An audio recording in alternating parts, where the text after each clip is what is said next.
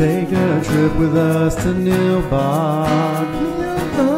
Just promise not to drink the goo. Oh my God! If you get sucked into the Matrix, we will send a phone for you. Do you believe in fate? But every movie has a plot hole, and every hole gets filled somehow with whiskey, wine, or blue milk. Just don't cut me off right now. We're the Plotaholics, a breakfast club of two. We're the Plotaholics, ripping plots apart for you. Yeah, well, that's just like your opinion, man.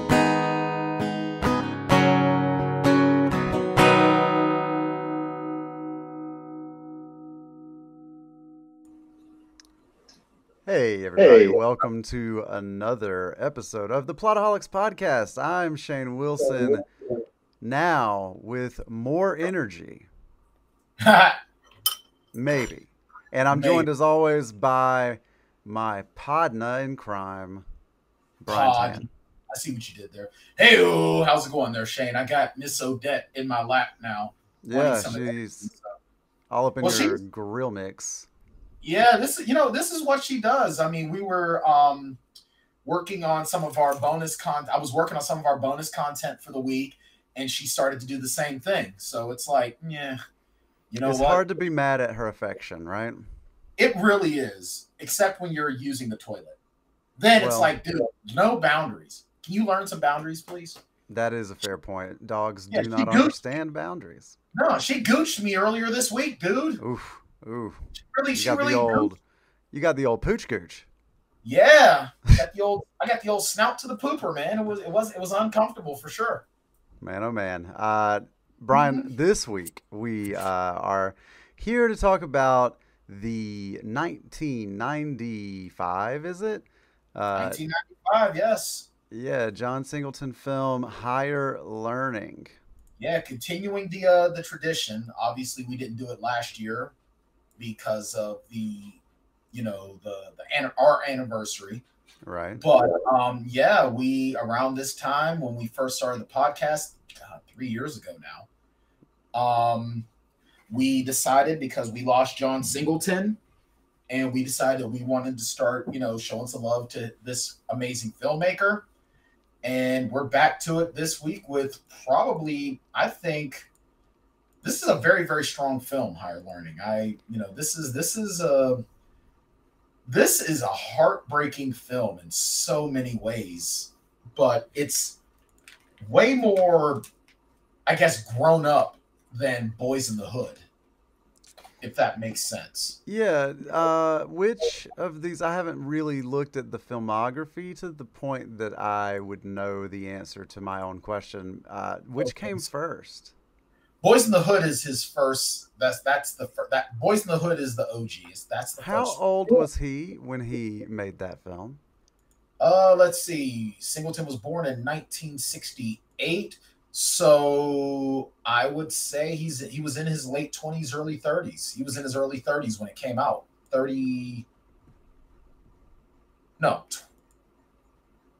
See, he would have been 20 in 88.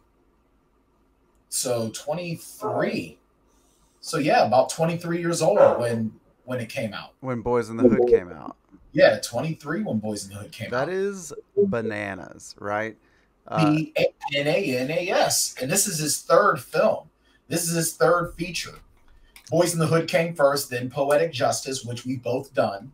We've done both, and now Higher Learning. Yeah, that's what a lineup, and I would argue that Poetic Justice is the weakest of the three. Yeah, I agree. I would definitely agree with that. Now, here's some of the other films that he's done. Rosewood, 1997. Shaft, 2000. Baby Boy, 2001. He directed Too Fast. Now, he didn't write or produce Rosewood. Too Fast, Too Furious, he directed, didn't write or produce.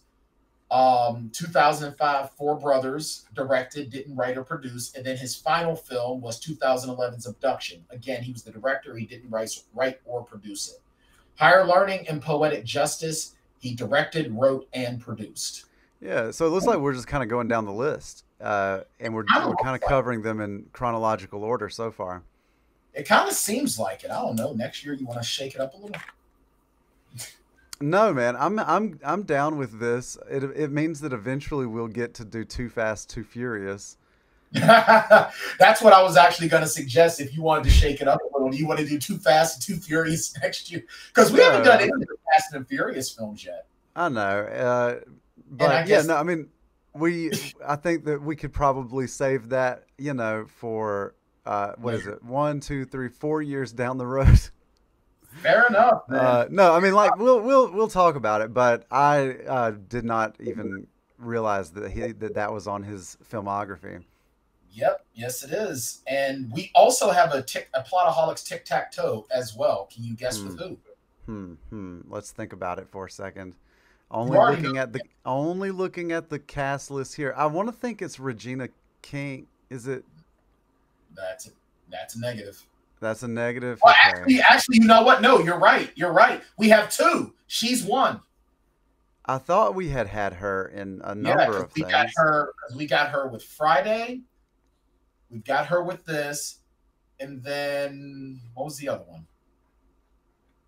Friday, this. I can look since. I feel like Laurence Fishburne is the other one. Yes, he is. Laurence Fishburne is the other one. I'm trying to think. What? Regina King. I believe that Regina King, Boys in the Hood, Poetic Justice, and Boys in the Hood, Poetic Justice, and Friday. So we got her almost. We almost have a Regina King bingo, a Regina Kingo. Yeah, almost.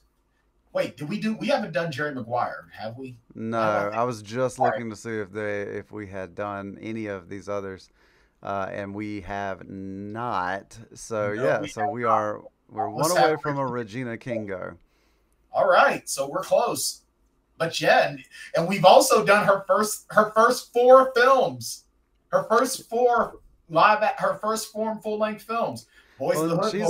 She's great in this as well. She really is. And I definitely want to talk about the one scene with her where she really gets the chance to shine, which was a good scene. But I'll tell you, with this film, one thing I noticed, because this is my first time watching this film for a little while. Yeah. And it's as hard-hitting as it was the first time I watched it. But it also hits a little bit harder for the simple fact that almost 30 years later, nothing has really changed. Nothing's really changed. And I don't know, you know what? Why don't you slice us up a little of that synopsis? Yeah, I was going to say, why don't I do a synopsis before I talk about what I mean? There you go. The film Higher Learning takes place at the fictional Christopher Columbus University, where 3 polarizing characters, Malik Williams, played by Omar Epps, Kristen Connor, played by Kristy Swanson, and Remy, played by Michael Rappaport, are all incoming class freshmen. All 3 of them go through changes in the social dynamic of things. And in their changes, tragedy occurs. And they all learn something in college. I was trying to go somewhere very, very insightful, but I mean, at the end of the day, they did all learn something in college. Yeah. Not what they planned on learning. They learned a lesson they had no idea. They learned a lot more than they bargained for. There you go. They learned more than they bargained for. There you go. Now I feel like I redeemed myself there. Yeah, this movie, there is so much to do here, and I don't even really know where to start. I guess we can start by looking at the 3 protagonists or the 3 leads. There's actually another tic-tac-toe in I almost swear, a you and Joe Compton get your fucking nuts off on this thing because it's fun, so dude. hard. I mean, but like, does it matter? I mean, there are only so many people in movies, dude. Like, if you talk about movies for 4 years, you're gonna have some double dips. Yeah, but I mean, but we've got, you know, we're tripling and quadrupling. Andrew Bernarski. He was in Necessary Roughness, Batman Returns. He was in this and in Street Fighter. So Well, then he doesn't count because he's already had his tic-tac-toe. Yeah, that's and true. You missed your opportunity to talk about it. All right, so I forgot it last week because you know what? He's not that interesting. Well, he's an interesting actor, but he's nowhere near as cool as like Regina King or Laurence Fishburne. So there, right? But he's still cool. So as you were saying, you have Malik Williams, Kristen Connor, Malik, and Remy, no last name given. Yeah. Well, the reason why I put an emphasis on the pronunciation of his name is Remy at one point is purposefully mispronouncing his name, right, because of anger. Yeah, I guess we should start with Remy. Let's start with Remy. Yeah, this is very, very. This is honestly, we haven't done a lot of Michael Rappaport films. There aren't a lot of Michael Rappaport films. There aren't a ton. I'm looking at his filmography now. Well, he's done more movies than I think either one of us has realized. But I think this is probably his best film. This is the best that he's done. Because he was also in Poetic Justice. But here's the thing with Michael Rappaport. I always saw Michael Rappaport back in the day as the white guy who is like, he's the white guy trying to be black in films. Sort of like a precursor. And I don't even want to call him a precursor of Eminem. But this was the white guy that's in films that is talking like he's black. He's got that the quote unquote urban accent. I think that's just because he grew up in the city, right? Like, isn't he? Yeah, he's from he's from New York City, right? But the thing is, I mean, I've met New Yorkers. I've met a few New Yorkers in my time, and they don't talk like Michael Rappaport does. But once again, this was the stereotype of him, I think, back in the day. So I think this was his first time playing a character that didn't do that. And this is probably among his strongest performances because Michael Rappaport is a likable guy as an actor. And, you know, I've seen he had a failed TV show that was on Fox, which really disappointed me because I really enjoyed the show. I really thought it was fun. And a lot of things that I've seen Michael Rappaport in, I appreciate because he's very witty. He's very funny. And he's just he's a fun character actor, right?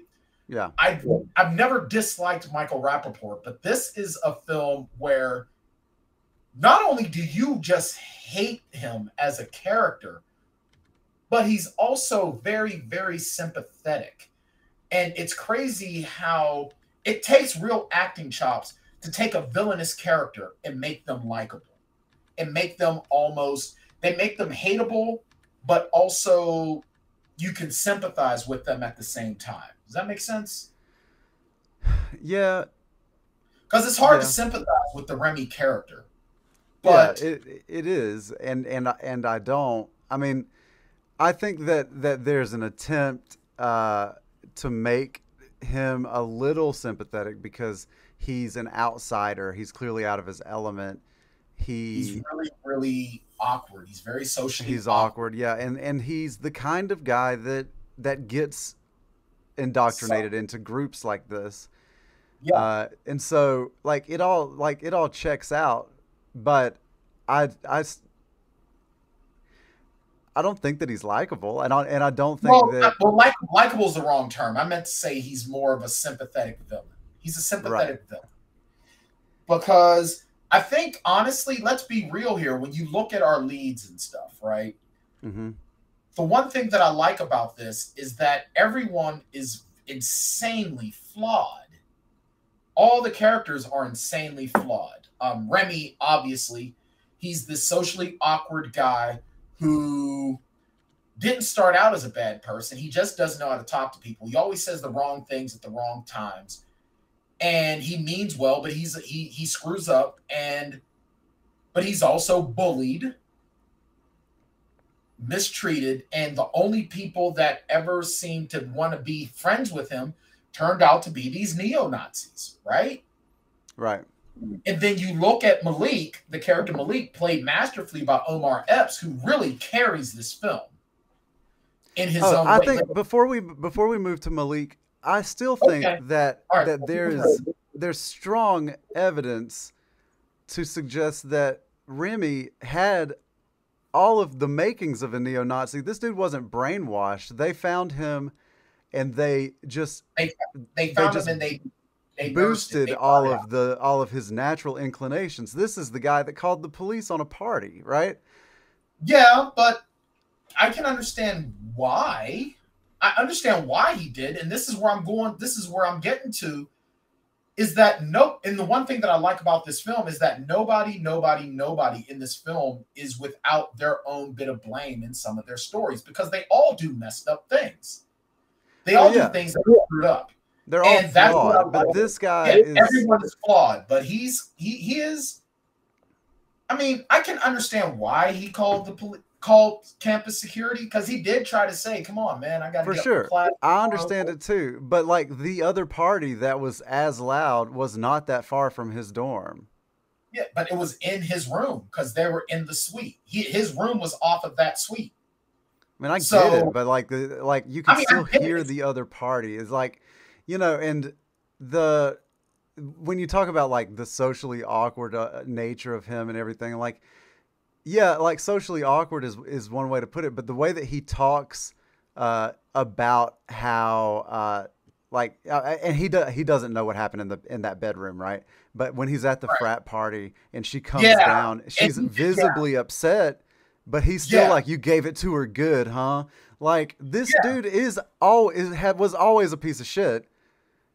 Like, yeah, I think he was probably less. I don't even, you know what? I mean, I don't think he was going to shoot anybody at the beginning of the movie, but he still had hate, and he still had perversion in his heart.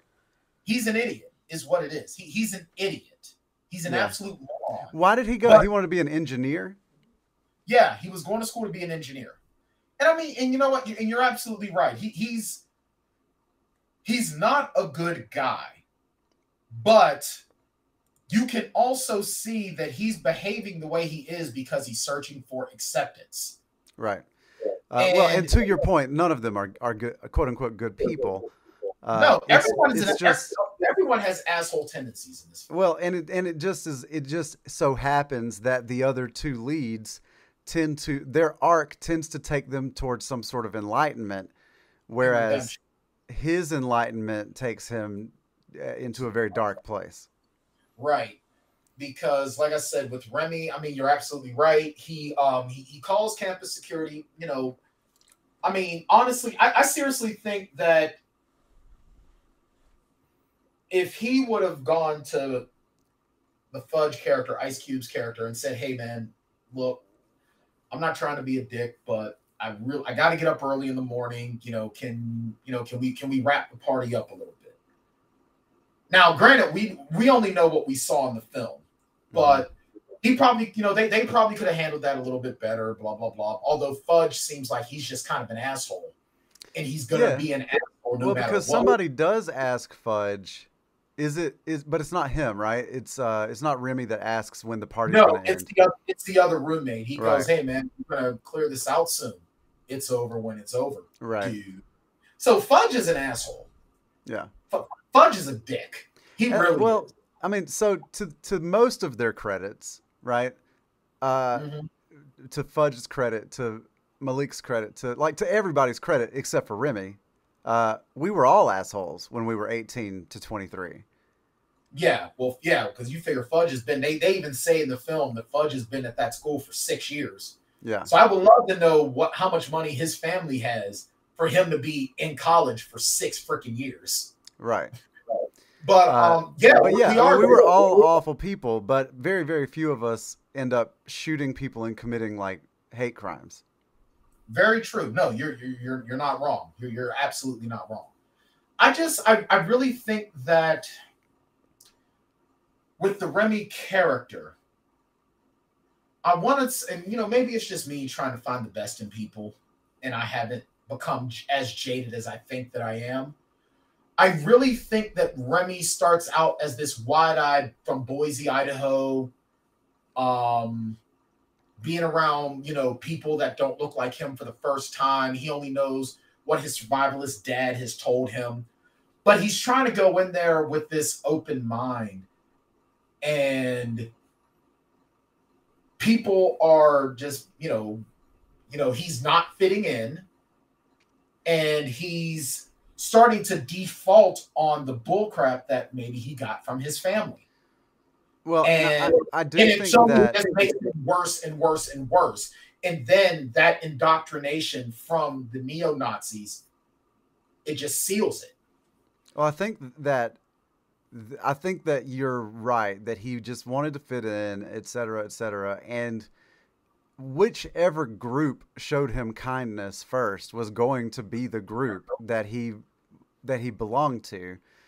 It just so happened that it was these guys. But also, like, I just keep going back to the fact that he had hate in his heart, because as soon as a guy came up to him and asked him to go out for a drink, he assumed that dude was gay and started, like, being hateful to him. Right. And I think that's one part. Yeah, already has the mid-90s, the homophobia is real. Anytime anyone comes up to you and blah, blah, blah, yeah, obviously it's I think that's definitely there. But I also think that that's also, he was also in that high defense mechanism because everyone has just been mean to him. Like, from the day he got there, they're picking on him. No one, like, come on, man, let's just be friends. And no one wants to be friends with me. And now here's this guy, and you probably only want to be friends with me because you want to mess with me. And you know what I mean? And then he just defaults to homophobia. I'm not saying it's right. I'm in no way saying it's right. It's despicable as all hell. I'm just looking for the why. No, you're right about the why, but like, when I said that he would, like, whichever group showed him kindness, he would happily belong to that group. I don't actually know that that's true, because I think that if the group that had tried to show him kindness was some sort of LGBT outreach group on campus, he would have rejected them. Oh, he absolutely would have, because once again, cis male. And so he plays the victim, like a lot of, quote unquote strong white people do, right? Like, he plays the victim, and what it really amounts to is that he's a brittle spirit, right? He's very soft. He's very soft. He's very brittle, and it's shown multiple times. As are the rest of the men in that group. Right, because how many times did he had so many opportunities. The only time he really shows toughness is when he's around his fellow neo-Nazis and when he has a gun. And it's super easy to be tough when you're the only one with a gun and when you're around other people that only agree with you. Right. Because, I mean, you even look at points where, a matter of fact, the only other time he was tough was when he saw him he was out in public with the guys with his girlfriend, and he knew he could run away. Yeah. Those are literally the only times he was tough. Yeah, he's garbage. He's a garbage human being. He absolutely is. Well, and you can absolutely blame his upbringing and his isolation in Idaho for all of that. And you'd absolutely be within reason to do so. But that just is indicative of a larger problem, right? Yeah. At the end of the day, garbage is garbage. You're going to be garbage no matter what. Right. Unless you decide to not be trash.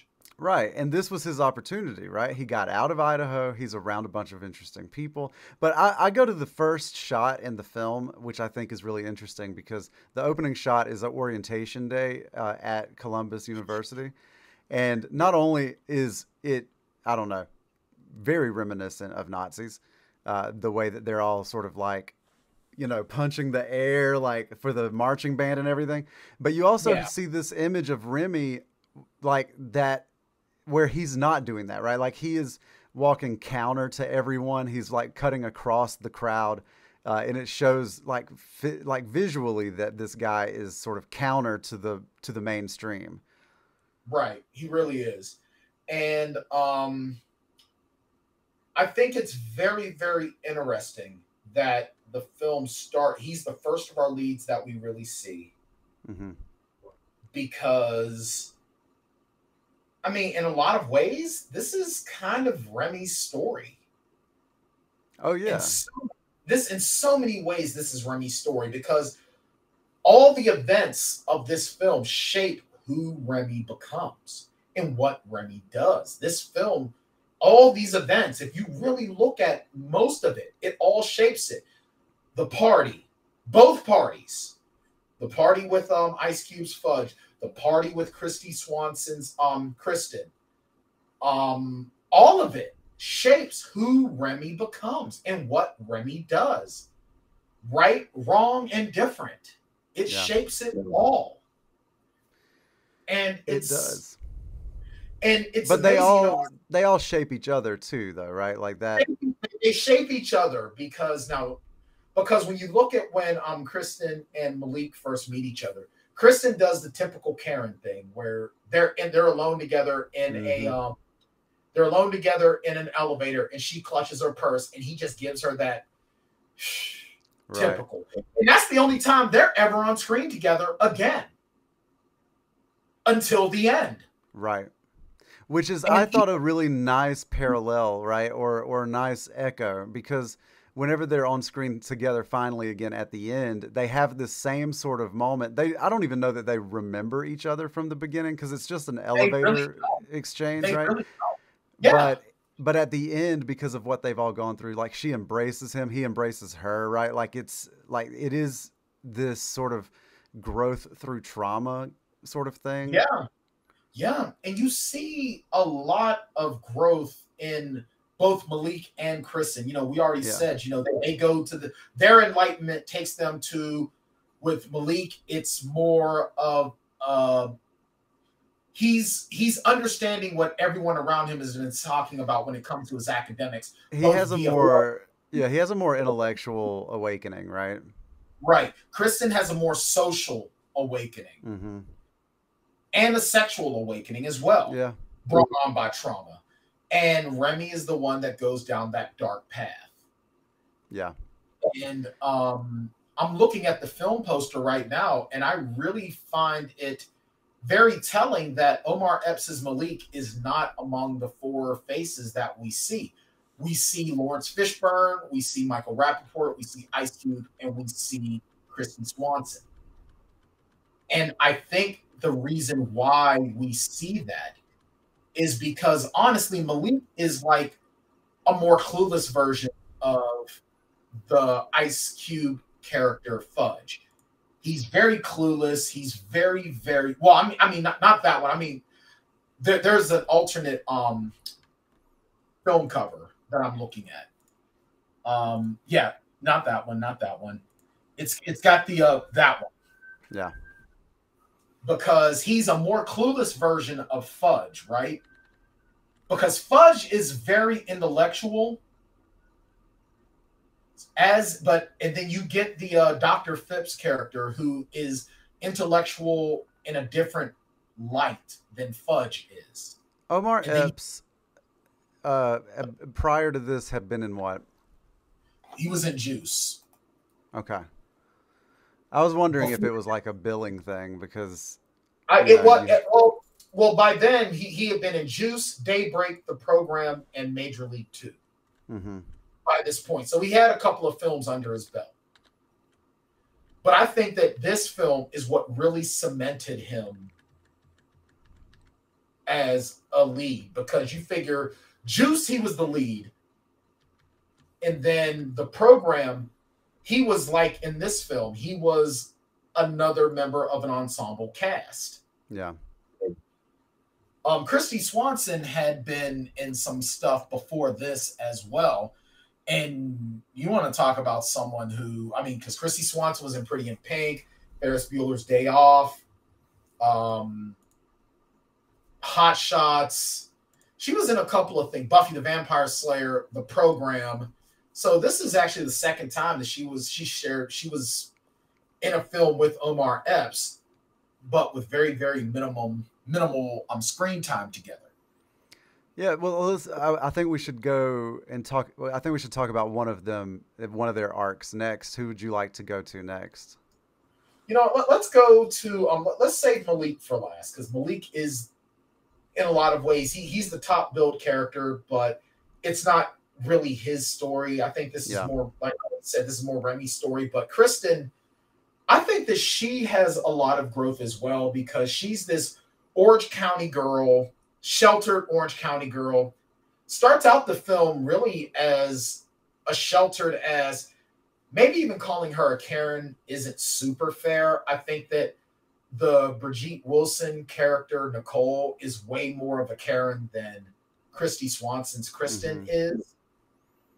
But I don't think that I would call Kristy she's more naive. I guess she's more of a naive. She's naive, and she's also not the one out here calling the police and all that. She's not using casual. Her casual racism isn't so much hatred; it's more just fear of the unknown. It's also mostly harmless. Like it is a microaggression, right? But it's not putting anyone in danger. It's not as aggressive as the why do they always have to make trouble, like other character. No, you're right. You're right. Hers is just just unsure. She is what she is what Remy could have been, right? Like, she comes from another place. She's unfamiliar with with different kinds of people and different cultures, but she embraces the college experience and learns more about different cultures and learns more about different kinds of people, and she shows that what you hope higher learning, right, is able to achieve. Correct. She really becomes very, very I think she's probably the most open-minded of our three leads. And I think that that's a direct result of her trauma, right? Right. Well, I think that she's kind of open-minded and childish even at the beginning, because you see the scene where as soon as she's faced with adversity with her financial situation, she's bawling. Mm-hmm. Like, she's absolutely bawling. Like, oh no, the whole world's falling apart. It's like, right. Dude, go to the financial aid office and work out some arrangements. Why are you crying? You know what I mean? Mm-hmm. And even when Dr. Phipps is talking to her, and she's just completely missing the point because she's so childish. And he's even like, oh, Lord Jesus. Learn how to critically think. Right. Who's the guy that rapes her? J.R. Ferguson, who plays the role of Billy. To be clear, J.R. Ferguson did not rape anyone. Billy raped Kristen. J.R. Ferguson, who is also right now plays Ben on The Connors. Mm-hmm. And was also in Campfire Tales. I remember him in that. He's more of a TV guy. Yeah, I was thinking that his name was Danny for some reason, but Billy. This scene is so transformative, and it is rough. It's really hard to watch, and this is once again more that toxic masculinity of the 90s, of a guy that's just trying to say he's sort of walking with that Brock Turner type of entitlement. When it comes to sexual contact. This film is prophetic in a lot of ways, I think, and it is ahead of its time. It sees a lot of things coming in many ways, on a cultural level before they got here.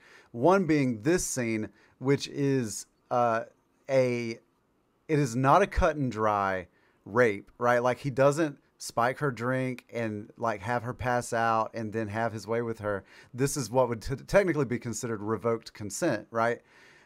Right. And the moment, he's not stopping to follow her wishes. Now, where he's wrong, obviously, once a woman says no, it's over and done. Yeah. And this is a debate I mean, this is not a debate that you and I are having. This is a debate that the country is having, mostly. Well, regardless, there are some people that would argue that once you say yes, everything else doesn't matter. But revoked consent is a real thing, and a woman can decide, as can a man, at any point during a sexual encounter, that this is the end of it, right? Like this encounter is over. Right. And his argument is going to be, well, I was in the moment. All right. We understand that you were in the moment. But when a woman says no, she says no. But this is that entitlement. Yeah. That there are men today that still have this idea of entitlement on a woman's body. Yeah. Well, and I think that even beyond revoked consent, there's also conditional consent given in this scene. Right. She's saying, I am completely willing to have sex with you, but you need to wear a condom. Right. And when he's like, in a minute, now she's like, well, then no. Right. And all he would have had to do was put on a condom. Yeah. Take the 5 seconds it would take to get up, get the condom, and put it on. Or the 5 minutes it would take to leave the room and ask one of your frat brothers, hey, right. There are condoms in that house. There are condoms in that house. And this Billy person is the type of guy that if he had a younger sister or a cousin and he found out that she was in the same situation prior to this situation, I'm going to kick that guy's ass. Okay, so then what stopped you? Right. Yeah, no, you're absolutely right. And you know, like that is such a common issue, right? The whole, well, you know, I have a mom and I have a daughter and I have like none of that should matter, bro. Like these are people. Right. Like, do you have to have a mom to know that it's bad to hurt a woman? Right. Yeah. Why do you have to search for a commonality to not be an asshole? Right. Like seriously, why? And the Billy character is yet another of these fragile ass white guys that are trying to put themselves in a position of power and authority. Yeah, because he gets real apologetic real fast, you know? Oh, man. As soon as someone that he doesn't have weight over or some sort of social power over shows up, hey, I'm sorry, I'm so sorry. Beautiful black. Notice, though, he's not sorry for what he did to Kristen. Right, well, so...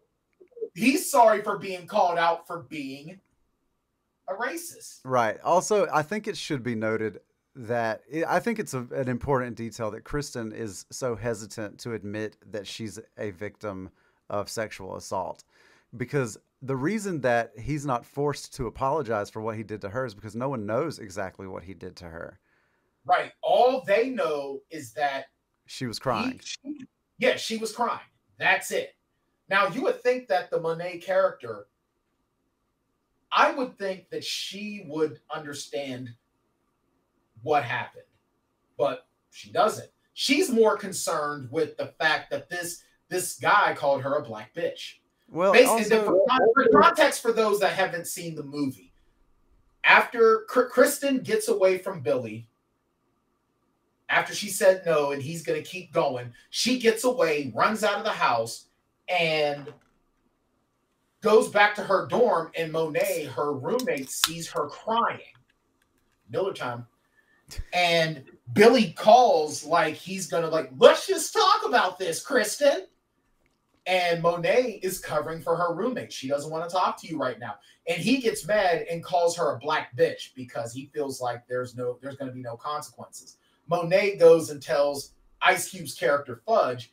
Fudge and all of his buddies show up, and her whole thing is, you called me a black bitch, now you're getting your ass kicked.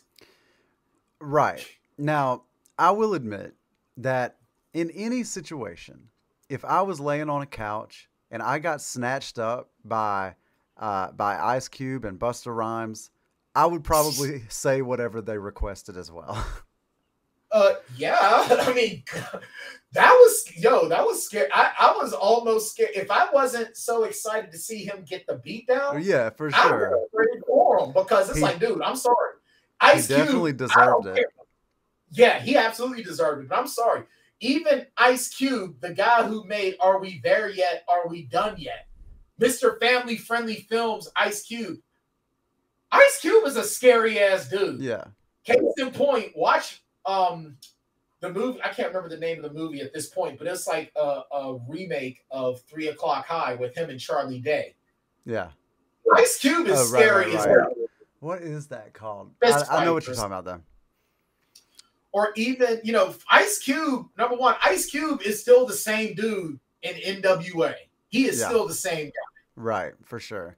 I would also say that to Monet's credit, there are she doesn't really know Kristen. They haven't really known each other very long at this point, and there are a lot of reasons why a freshman college student might be crying alone in her room. Yeah, that are not rape, right? Like there are a lot of reasons. Even if it is obvious that it's about a boy, there's still a lot of, you don't know much about this girl, Yeah, you're right. You're right about that. I think that it's. I'll walk that back. Yeah, and I think that I've never been a female in a college situation, so. And I think that it's pretty common that we just kind of always assume like, oh, they broke up, or he said something nasty to her, or like, I think that we're programmed to not assume the worst thing, right? Right. And this is also 1995. So we're not gonna, I guess back in those days, did you really assume the worst out of those things? Did we even make a big... It's the I mean, this is the rape culture thing is something that this film does pretty well, and even the use of, or the mention of, the blue lights on the campus at night. A lot of college campuses now, you see them on all college campuses. Because I know they're University of Pittsburgh. I know that. Yeah, and well, they were on my college. They're on my community college campus, and we're not even a residential college, right? Like we don't even have dorms. Right. So I really think though, now Kristen, after that sexual assault, now she starts becoming friendly with the character Karen, played by the amazing Jennifer Connelly. Everything also, Jennifer Connelly does, man, she brings a certain gravitas to it, even when she's not the lead. She is, or secondary. She just has. She's so hot. Like, she's just so charismatic, right? Like she just has something that is just her voice, even just her. I think voice. That's what it is. Maybe I don't know what it is exactly. It's an intangible quality that is just magnetic. But she really draws you in. She draws you in. I'm actually really, really mad that we did not get more. We only got her voice in Spider-Man Homecoming. There's no more Karen / suit lady in any of the other Spider-Man films, right. But we are getting her in Top Gun Maverick. So awesome. Cool. I'm here for that. Sure to be another super sweaty outing from Tom Cruise and company. Yeah, because we already saw, there is a beach volleyball scene, but now there's women around, so it's more, there's a little something for everybody. It's equal opportunity gratuity. Yeah, pretty much. But so the Taryn character sort of becomes her safety zone. Yeah. Where she also starts to really explore her sexuality in that way. And then we discover that, she starts taking more of a bisexual turn because she starts seeing Wayne, who was Malik's roommate. Dude, you want to talk about a bum ass dude, man? How does he get girls being such a slob? Oh, because he always goes to their place, right? Yeah, it looks like it, because you even see the point where Malik, he just walks into the room late at night, blasts his music, and lays down, and Malik just gets up, turns it off, and is like, dude, look at your side of the room, dude. There's Chinese takeout boxes. all over the place. He's like, "What's wrong with it?" Right. That was I was like, yo, what's wrong with it? Bro, also, he's like, I'll try to clean it up. Look, bro, like, just throw that shit away. You are Cockroach City, my dude. Yeah. You are Joe's apartment. Like, what are you doing, my dude? Yeah. And Kristen eventually, yeah, you're right. She explores sort of a bisexual sexuality. She starts relationships independently with Taryn and with Wayne. And she also becomes sort of a peace, a seeker of peace. She takes her trauma and she tries to become peaceful because she starts doing I don't want to be rude when I say this, but it's almost implied that she's becoming sort of a toxic feminist. Right. Like a more militant sort of. Yeah. And he's like, well, aren't you being sexist? I'm interested in women's rights as well as a man, but you're telling me I can't be because I'm a guy? Right. And is he just doing that because he wants to hook up with her? Maybe. But he does have a point. You know, you can be all for women's rights and not be a woman. And that was his point. And that's sort of what gives her the food for thought. And so she starts to become a more encompassing, peaceful person. And she's the reason why we have the setting for the climax, because she establishes and sets up. And to her credit, she grows up a lot and sets up this rally for peace. Yeah. Yeah, and she does. Kudos to her because she did this. Like, she's the one that really got a lot out of the college experience. Was that her band? No, that wasn't her band. Whose band was that? Who was the lead singer of that band? Of Eve's Plum? Colleen Fitzpatrick. Thank you very much. Thank you very much, Wikipedia. Yeah, I thought that was...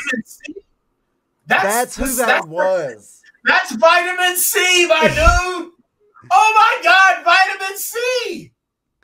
That's who that was. Yeah, I knew that person seemed very familiar. Wow. Wow. Why am I so hyped up by that? I don't know. I don't know why that got me all hyped up, but it's funny as balls. It is. Yeah, so that brings us all the way through Kristen's story. It's time now to discuss Malik. Malik is so clueless. Yeah. Very clueless, very arrogant. He is the exact person that college is meant for. Yeah. In a lot of ways, he's the guy, he's the one that you send him to college to actually realize, A, the world don't revolve around you. B, you don't know everything. C, the only real wisdom is knowing you don't know a goddamn thing. Yeah, and also D or 4, whichever number system you were using, change actually requires effort. Yes. And I love how, because when I had my first black male teacher, Mr. Wilds, I'll never forget Mr. Wilds. I did not appreciate that man as much as I do now as an adult. And I really wish that I could get back in touch with him, because Mr. Wilds really had sort of the same style as Dr. Phipps did, where he did not take bullshit. If you tried to go up to him that, hey, brother, blah, blah, blah, blah, blah, he shot you down immediately. And he actually said, don't try to con me. And I saw him as an Uncle Tom. I saw Mr. Wilds as a guy that was getting in the way of my progress. And it wasn't. He was challenging me to be better than I was. I had another teacher that was like that too, Mr. Sturdivant. He was my chemistry teacher. Mr. Wilds was my history teacher. And I probably could have learned so much more from those two men if I would have just quit being a stupid asshole. Yeah. Malik had to have his girlfriend, Deja, played by Tyra Banks, sort of point out to him yeah, you're stupid. You're being an idiot. Right. She really had to point that out to him, and she really broke down every single bit. Like, it's almost like Professor Phipps told him, yeah, you're nowhere near as smart as you think you are. And he even said, it ain't up to me to motivate you. You being here should be enough. And you as a college professor, I'm sure you've had to do that. Look, man, it ain't the days of your hand being held by an educator are over. It's up to you to write your own papers and be able to have it's not up to me to sort of teach you where to put a comma, put a period, how not to do a fragment, how to back up your points. Yeah, that's not up. His point is I think better taken because he's a political science teacher, right? Like, he's not an English teacher. That's not his job. Right. You gotta sort that stuff out on your own. Oh, I think an English teacher would have given him like an F-. Did you see all the red ink? I'm sorry, man. If I'm an English teacher, I'm giving Malik an F-, and then I'm going to his coach and like, yo, you need to revoke his scholarship in full, my dude, because this kid is dumber than a box of rocks in a sandstorm. I think it's really just that he just doesn't care, right? Like, he doesn't see the value of education, I guess. And I guess he's never had to put a value on education, because even Fudge calls him out on his ignorance when he goes, do you have the autobiography of Frederick Douglass? What turned you on to Douglass? Oh, I need it for a class. Why else would I read it? And he even says, to get smarter. Right. I thought you were one of the good ones, right? Like, that's right. Or one of the smart ones. And yeah, and I agree. I mean, honestly, man, like, if there's one thing that every person should read, it's that book. That is a remarkable book. The autobiography of Frederick Douglass. I think anything by James Baldwin is also very important for you to read.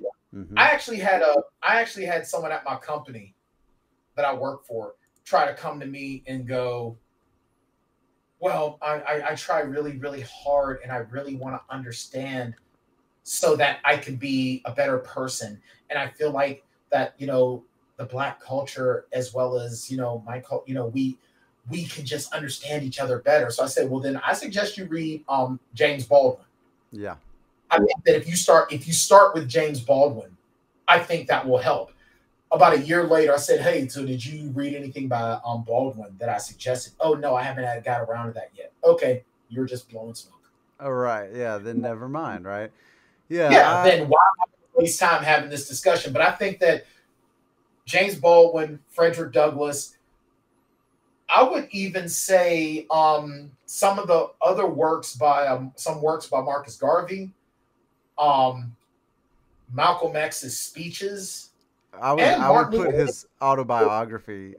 Absolutely. And I would even say listen to Martin Luther King's speeches that aren't just I have a dream. And don't just take the stanza of I have a dream. Yeah, read letters from a Birmingham jail. Right, especially his letters from the Birmingham jail. And let me double check. I'm trying to think. There's one book that most recently came out, and the only reason why I have to look is because the author's name kind of escapes me.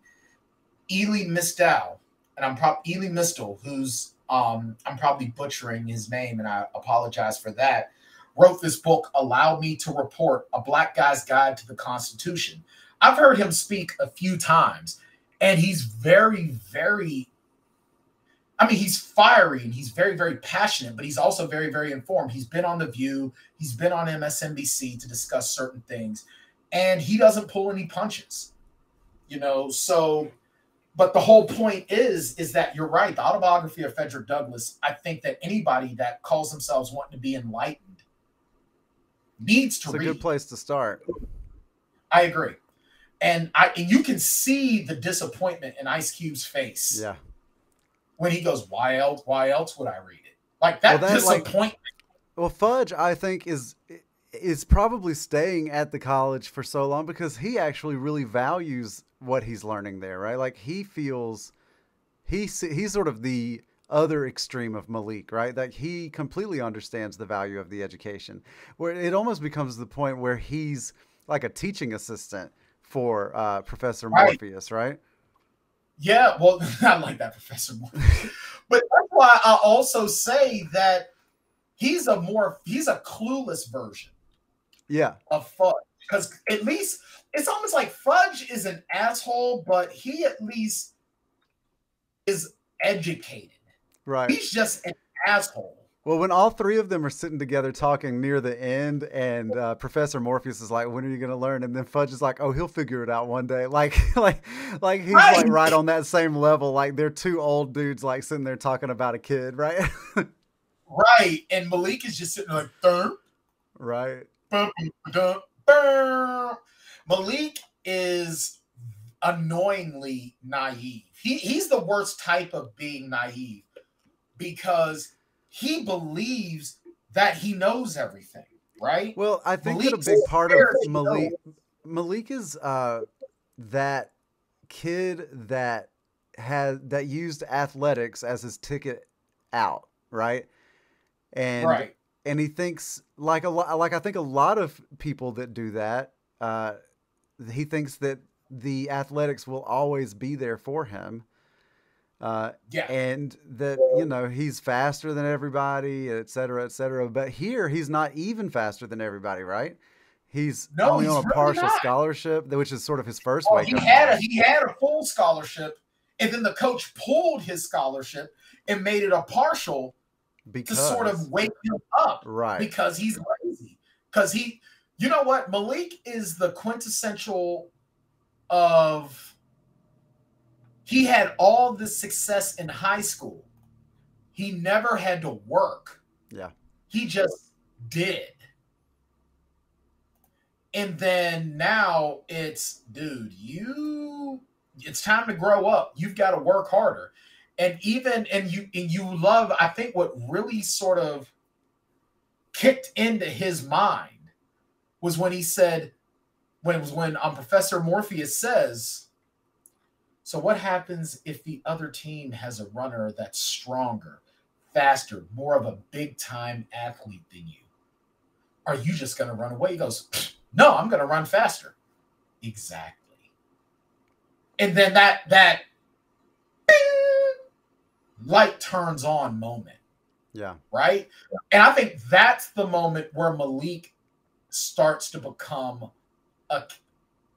he goes from being a caricature to a character. Right.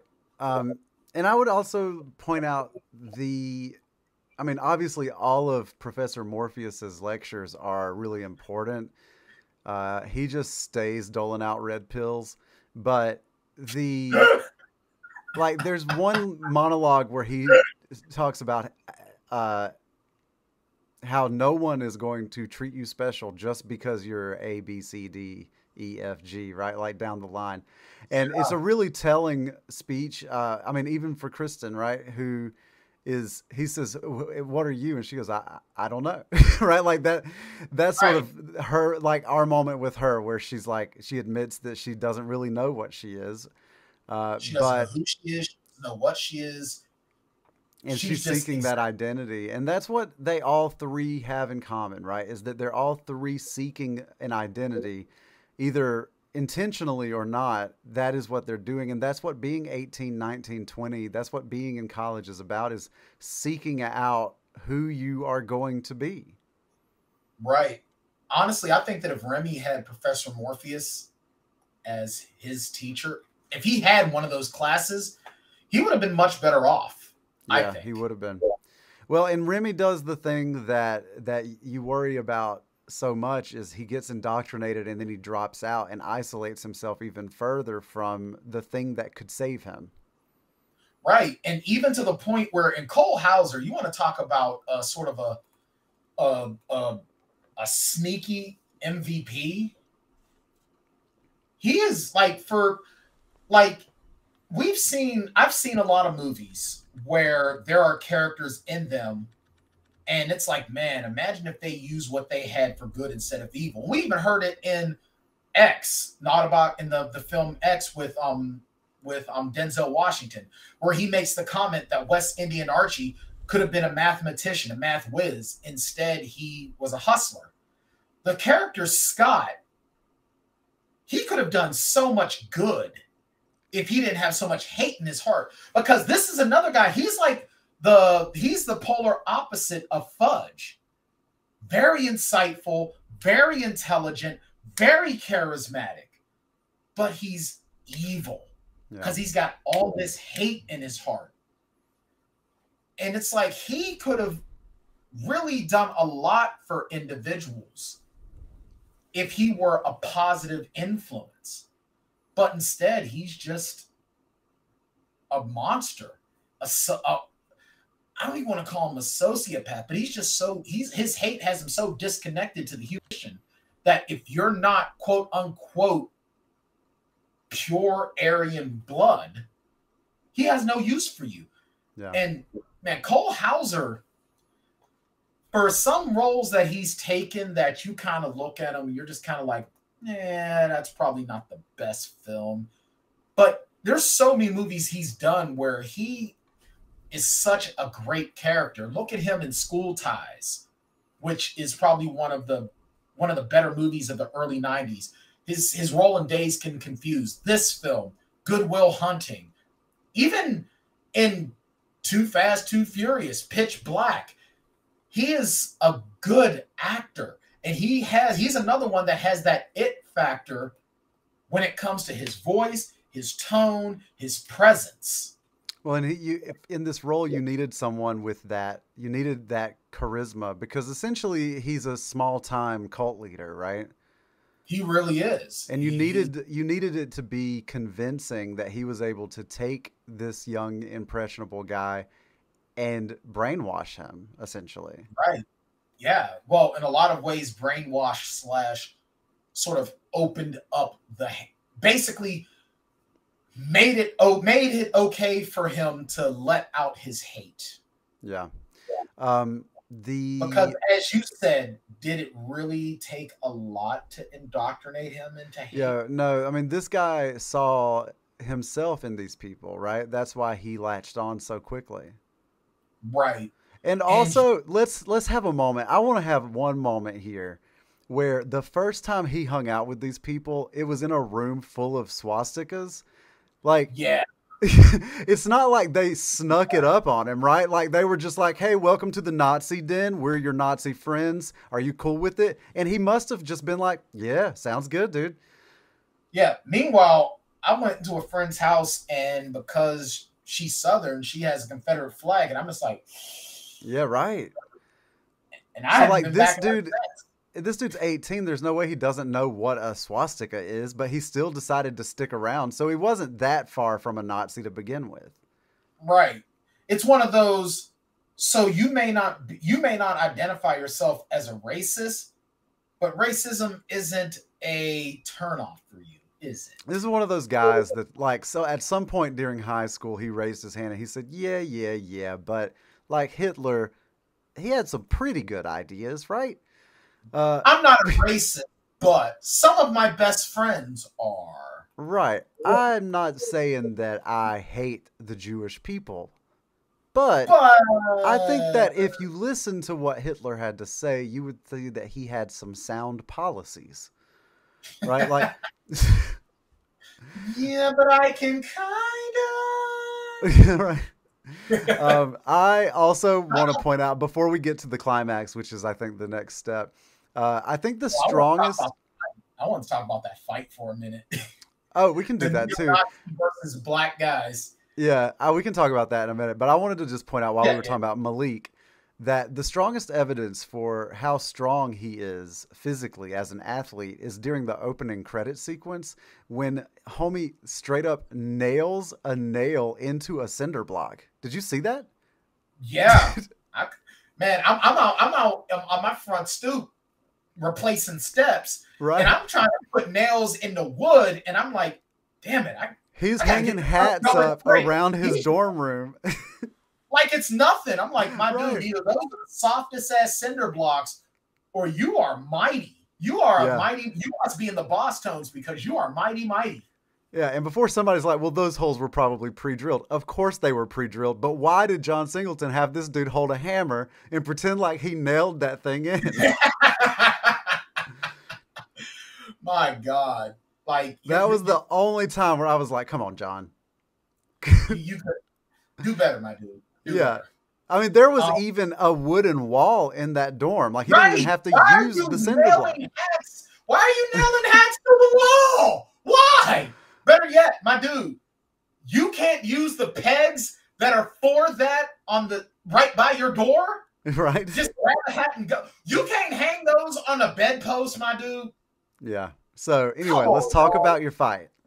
Yeah, for one, the Busta Rhymes character Dreads is absolutely hilarious. Like my buddy Truck and I used to laugh about this character all the time. Yeah. Like when they went to go get Billy and his frat buddy, when they called security, and he's like, these gang members just grabbed our fraternity brother.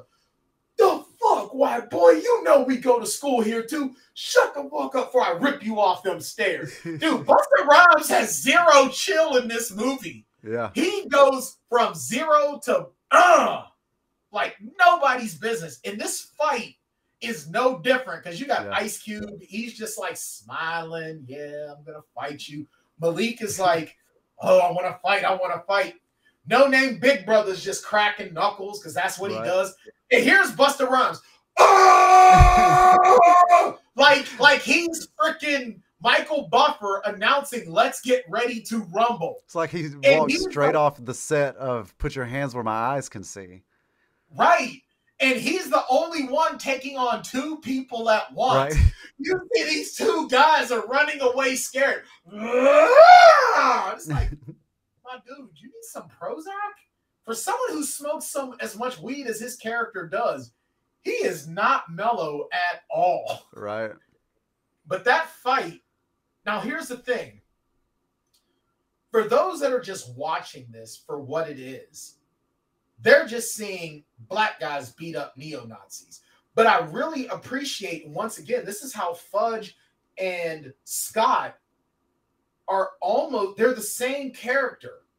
Yeah. In the fact that, the black guys are celebrating, we beat their asses. And he's like, and you really think one fight is going to undo 400 plus years of oppression, bondage, and slavery? Do you really think that matters? Especially when you're fighting these assholes that don't even have any actual power, right?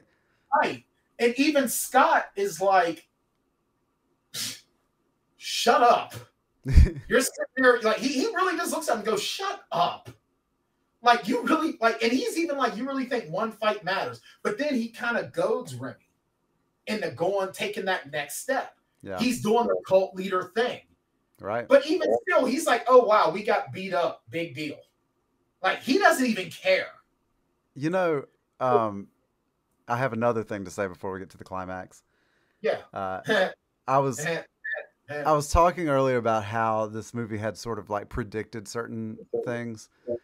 Yeah. And there's a conversation early between Malik and Ice Cube, or Malik and Fudge, about if Malik were at a football game and they played the national anthem, what would he do?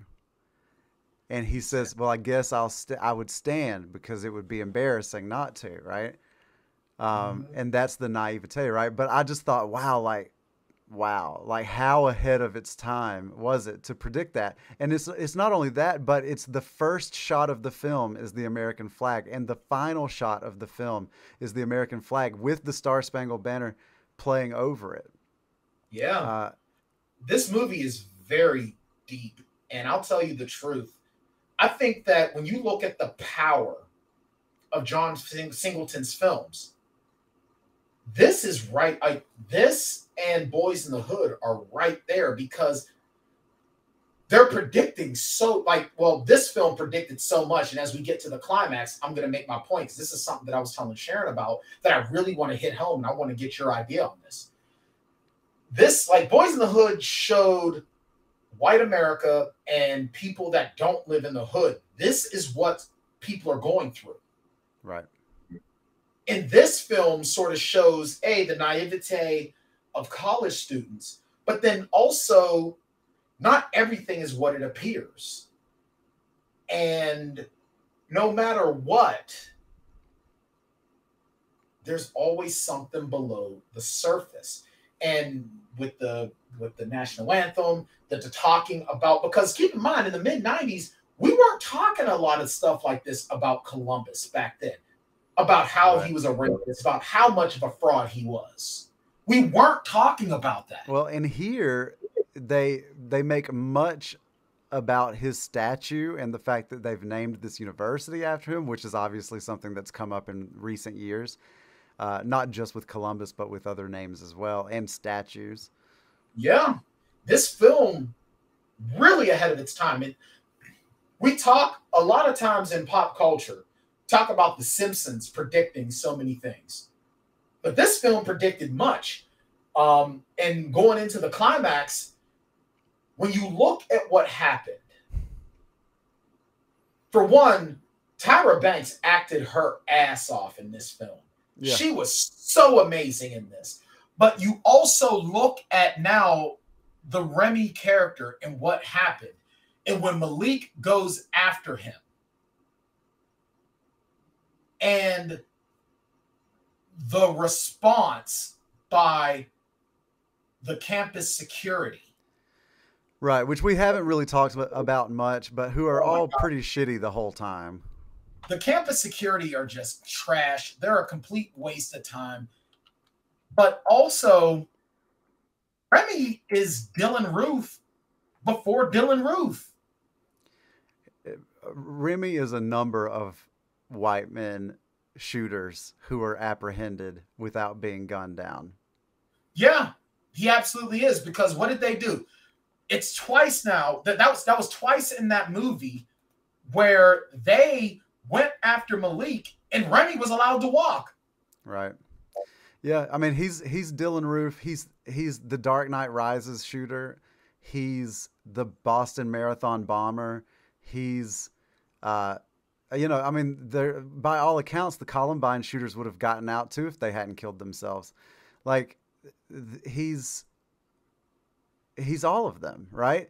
And at the same time, Malik is beat to within an inch of his life by the same police, and he's not even the shooter. Right.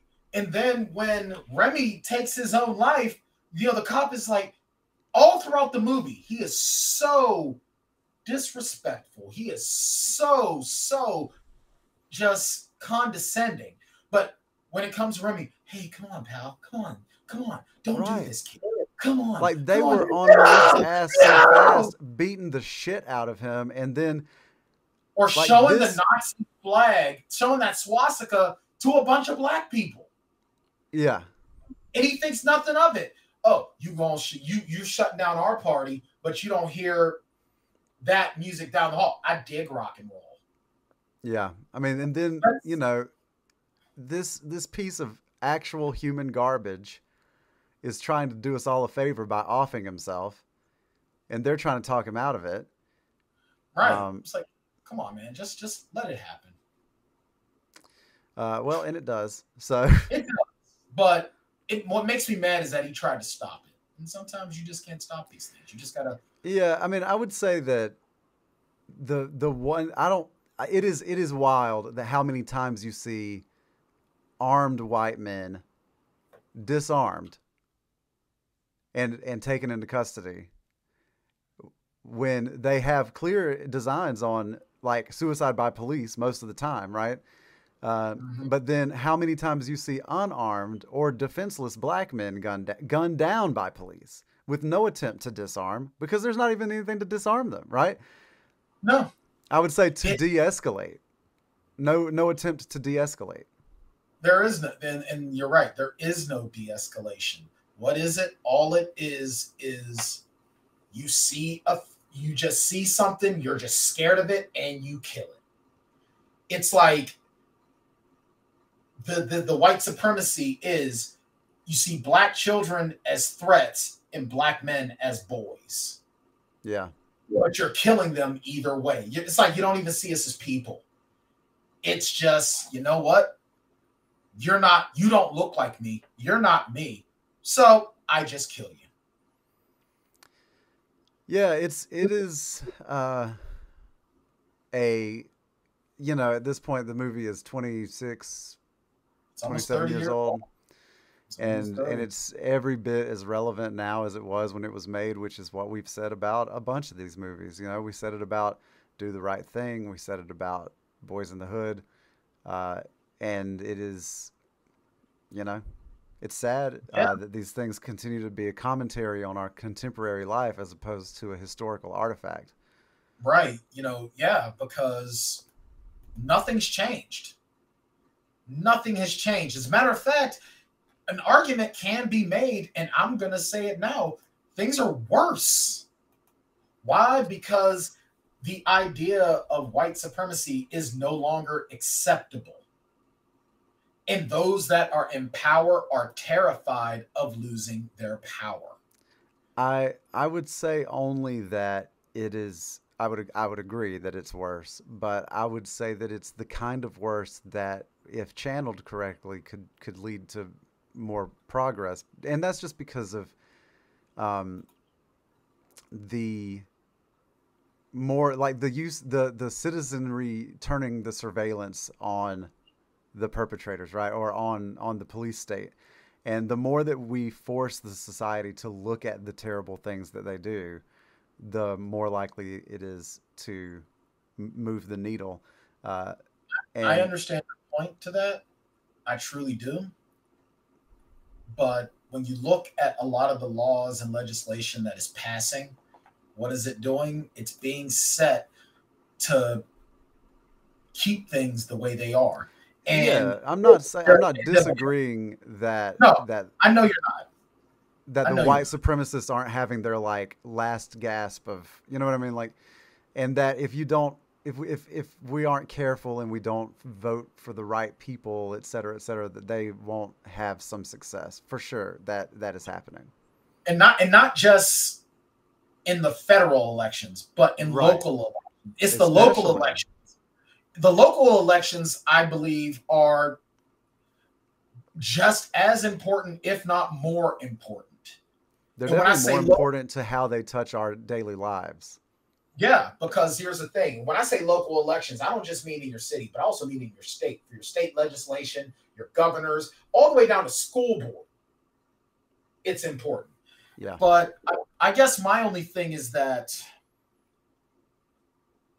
I want to have faith in humanity. I want to have faith that things get worse before they get better, and this is the last gasp. But in another token, I'm just like, I don't know. I hope so. Well, there's but I don't that. know. I don't know either. We're 30 years past of this film, and the Colin Kaepernick situation is brought up, even though it's only a hypothetical. The police brutality of unarmed black men, the Dylan Roof / any other white active shooter. Well, the majority. Mm-hmm. And even just certain aspects, the microaggressions of society as a whole. And, because you think some of the white people that are in this film that look like they're truly terrified of these white supremacists, they're still displaying racist behavior in their own ways. Yeah. Not to mention the attacks on women as well. Yeah, I would say that it's similar, in its final act is similar to the final act of Do the Right Thing, in that it often requires a traumatic moment for actual progress to be made, if that makes sense. No, you're like a collective right. trauma that we all experience. And in this case, in both cases, it's either like a small neighborhood or a college campus. But right. I think that it is indicative of like larger social change because, like George Floyd was one of those moments, right? Where we had a collective trauma. And of course, there were some people that excluded themselves from that using a variety of mental gymnastics. But by and large, that was a collective national trauma for many, many, many of us. Global. Yeah, global. And it did move the needle a little bit, right? Because there you have the successful prosecution of a police officer. All four of them. Yeah, you're right.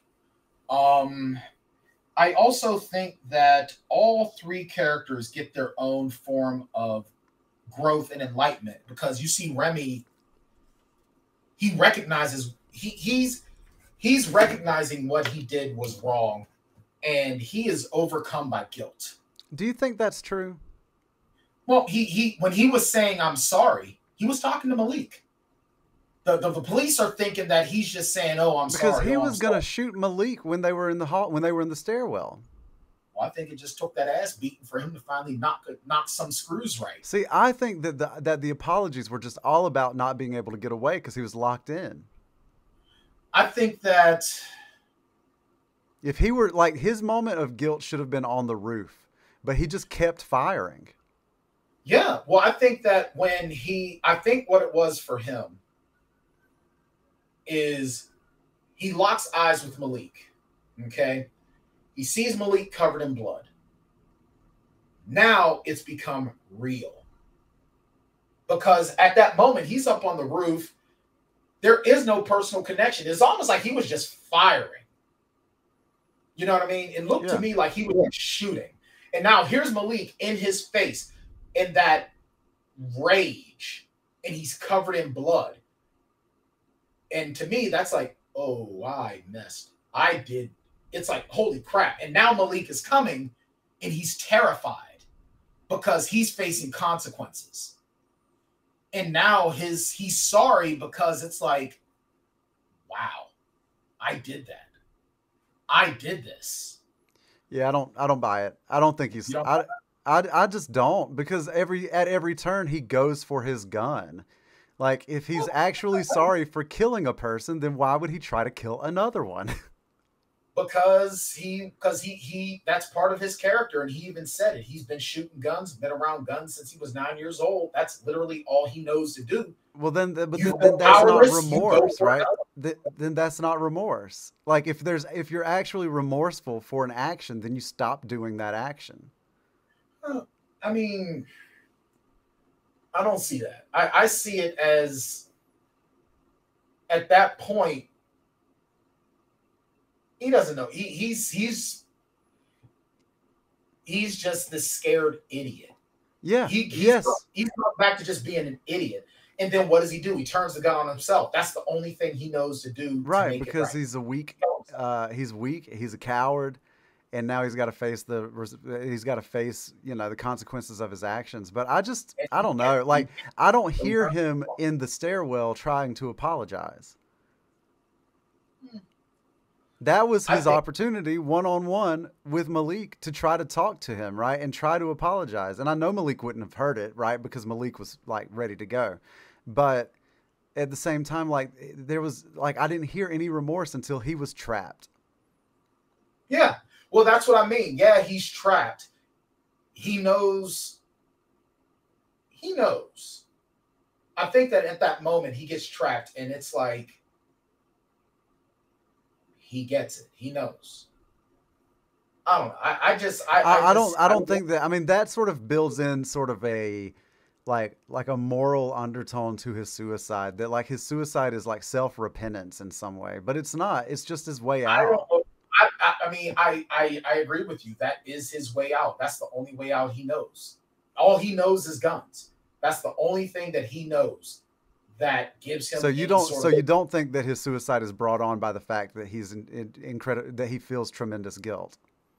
I think it's one part guilt, one part he just doesn't want to face it. He doesn't want to face what he's done. Yeah. See, I think it's only that. Okay. But that's just because I think he's a piece of shit, like through and through. Like, I don't think that there's, so I'll say this. I don't think that there's enough evidence to suggest that he has a real turn of heart.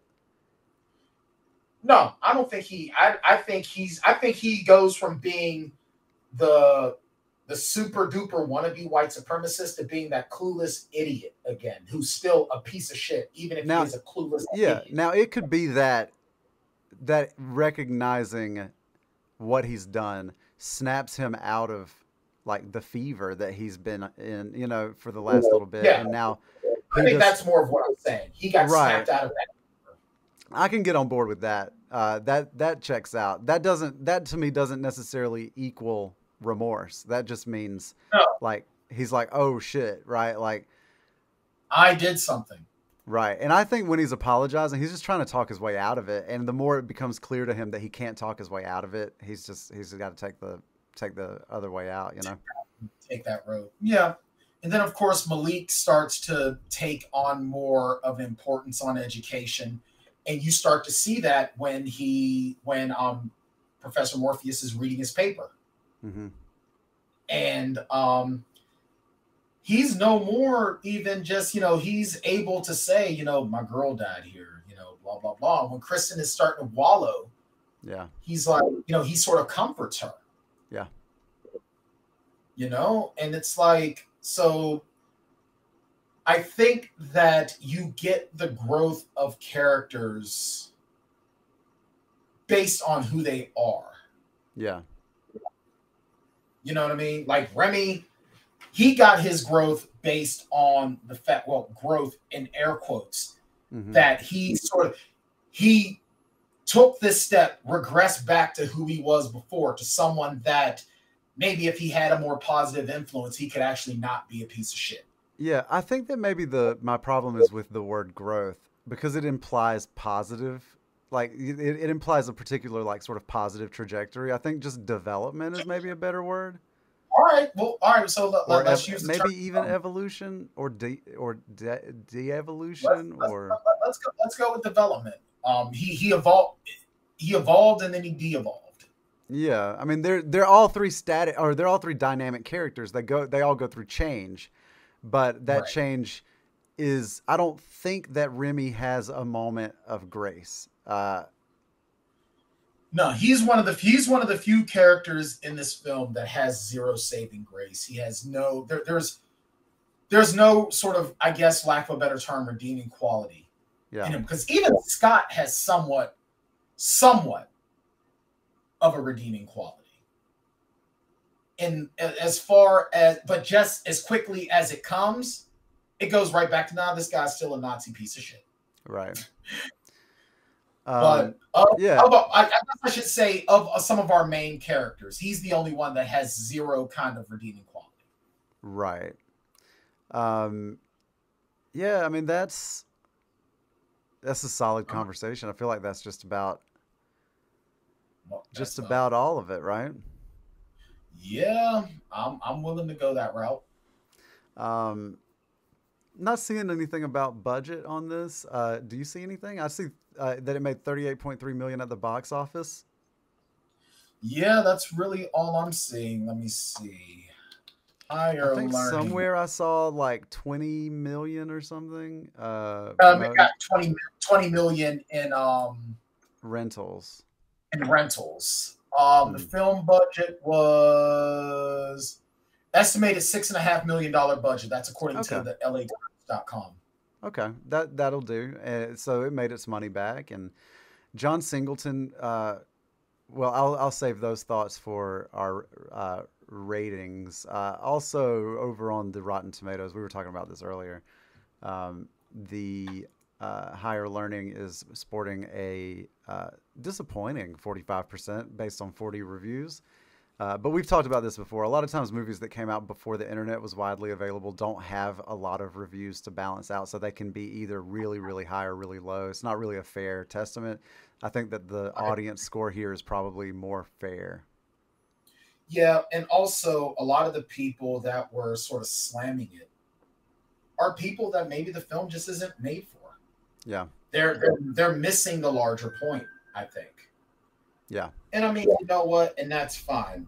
You know, there's a lot of films that are like that, where they're going to, like, reviewers and critics are going to miss the larger point. It is what it is. It is what it is. Well, let's get Bartender Smiley in here, and we can start wrapping this thing up. The Plotaholics rating system for the movies is a pretty simple system. Basically, they rate movies based on how many shots it takes to get through them. So if you got a good movie and you get through it all the way sober, then it takes 0 shots to get through the movie. And then if you got a really bad movie, then it could take up to 5 shots to get through the whole thing. I think you can try to figure out the middle part yourself. So, what can I get you? All right. Well, would you like first go, Mr. Tan? Yeah, sure. Higher Learning is a film that really is just ahead of its time.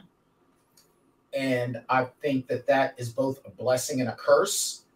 It's a curse because, you know, at the time it was more of a niche market, but it also it's really, really prophetic in a lot of ways, and it should be far more relevant today in our society than it is.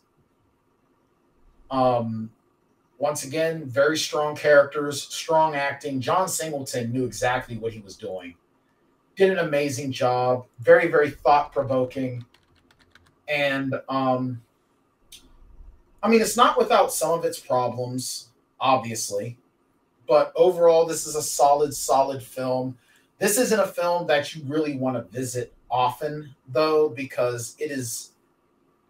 I'm not going to go so far and say that it's traumatizing, but it will sort of put you in a rough headspace. But at the same token, sometimes when you need something thought-provoking, that's what it's supposed to do. It does what it does. I give it a 1-shot rating. Yeah, I will echo your 1 shot. For me, there were moments sort of in the back half of it that felt like it got a little bogged down. It does a lot in a little bit of time, right? I mean, 2 hours, 7 minutes. It does mostly fly by, but there are a lot of stories happen. You know, it's trying to deal with a lot of issues with college campus culture, and you know, for better or worse, I think sometimes it kind of like gets lost in that sometimes, but rarely. It is by and large way ahead of its time. And here's the thing that I want to say about John Singleton that continues to sort of stand out to me is that he's one of these guys that had such a clear artistic vision that every time he put a story to film, it was striking. It was important. It asked you to look at societal injustices, and it dared you to look away from it while commanding that you couldn't, right? And his films are, at least the 3 that we've looked at so far, especially Boys in the Hood and Higher Learning, are incredibly powerful films. And, you know, it just some little minor things here, you know, like Omar Epps can't hammer a nail through a cinder block. No. but even that is not worth the 1 shot, right? Like it is very close to perfect. I feel like there are just a few times that it kind of, I don't want to say it loses itself. It just kind of gets bogged down a little bit. Yeah, I agree. I can definitely agree with that. I think that one of the more there are also some characters that I think are kind of underused. The character David Isaacs, played by Adam Goldberg. I think that maybe I would like to think that maybe if we had a little bit more of his character, but he served his purpose in a lot of ways, but it's like we just never see him again. Yeah. You know, I think there's a lot of aspects of this film as well that I really think that when you have an ensemble cast like that, you get lost in the shuffle. Yeah. And I think that that character is one that sort of suffers that. Yeah. Cool, man. Yeah, so that is this year's John Singleton film. And next week, Mr. Tan, we will be... Throwing an audible. Throwing an audible. Yeah, we had discussed Hot to Trot, starring everyone... God damn it! Starring everyone's favorite Bobcat Goldthwait as a horse. Well, he's not a horse. He talks to a horse. Oh, he talks to a horse. Yeah, John Candy is the horse. Oh, okay. Well, excuse me. This summer, John Candy is a horse. But no, we're throwing an audible. But we should still do that one soon because I do want to. But instead, we're going to do the new-ish, the brand new Netflix original, The Bubble, starring literally every person you've ever heard of. Have you looked at the cast list for this, Brian? I did, and I'm just like, huh. So everyone that Judd Apatow has ever spoken to. Yeah, basically. And I'm like Judd Apatow. He's one of those guys where it's like, you know what? I have to block him on Twitter, otherwise I'll never watch another movie that he does. I mean, he's an idiot, but he's a moron. But he makes good movies. He makes funny films. Right. That's kind of the thing, right? Is like, I don't think that Judd Apatow. Well, we are unaware of anything morally reprehensible that Judd Apatow himself has done. But Judd Apatow also voices some truly remarkably stupid opinions. And Judd Apatow is just an idiot. He's an idiot as a human being. But which is so interesting because when you watch his films, you're like, these are the films these are the result of like a thoughtful, insightful person, you know? Yeah, it's weird. So it's almost like Judd Apatow is book smart, but he's socially inept. Yeah. So we will be discussing The Bubble, which is a film about the film industry during COVID-19 and all the protocols that they had to go through. And I watched it this weekend. It's pretty good. I'm not going to say much about it because I want Brian to watch it. But yeah, I think you're going to enjoy yourself. And the cast is obviously stellar. So I look forward to revisiting this again next week. And, you know, it's new, so I thought it's widely available for people to watch on Netflix. So, yeah, so we'll get into it. Stars Keegan-Michael Key, David Duchovny, Kate McKinnon. Everybody. Cena, James McAvoy, the guy who put cheese on your nachos that time. Kate McKinnon. Your high school bus driver for grades 10 and 11. Yeah, and Roy. Can't forget about Roy. Yeah, Roy's in there too. And also a squirrel that I almost ran over one time. Oh, nice. Yeah. Did I tell you about the squirrel that I ran over once? I don't think that you did. I felt so bad. I named him Alvin, and I was so freaking out while I was driving because I was taking Sharon to work on my way to go to work. And he ran out in the street, and it's like, well, I'm not going to wreck to avoid hitting a squirrel. That's dumb. Yeah. So I was really upset. I was like, Alvin, no! And I was all freaked out. And Sharon was like, are you okay? I said, no, I killed Alvin. And I was all upset. And some truck drove by, and it said Alvin's Paper. And I was like, fate is mocking me! He owned a paper company! And Sharon's like, okay, you freaking murdered a super industrious squirrel. I really did. I'm a horrible human being. And the fact that poor Dwight the Chipmunk is going to have to pick up the slack now over at Alvin's Paper Company. Yeah, I am Diddly Erdler. Well, with that being said, I'm Shane Wilson, and that is alleged murderer Brian Tan, and we'll be back next week with more Plotaholics podcasts. We'll talk to you soon. Take care, guys. Brian will be here pending his court date. Take a trip with us to Nilbog. Just promise not to drink the goo. Oh my God! If you get sucked into the Matrix, we will send a phone for you. Do you believe in fate? But every movie has a plot hole, and every hole gets filled somehow with whiskey, wine, or blue milk. Just don't cut me off right now. We're the Plotaholics, a breakfast club of two. We're the Plotaholics. It's a pod for you. Yeah, well, that's just like your opinion, man.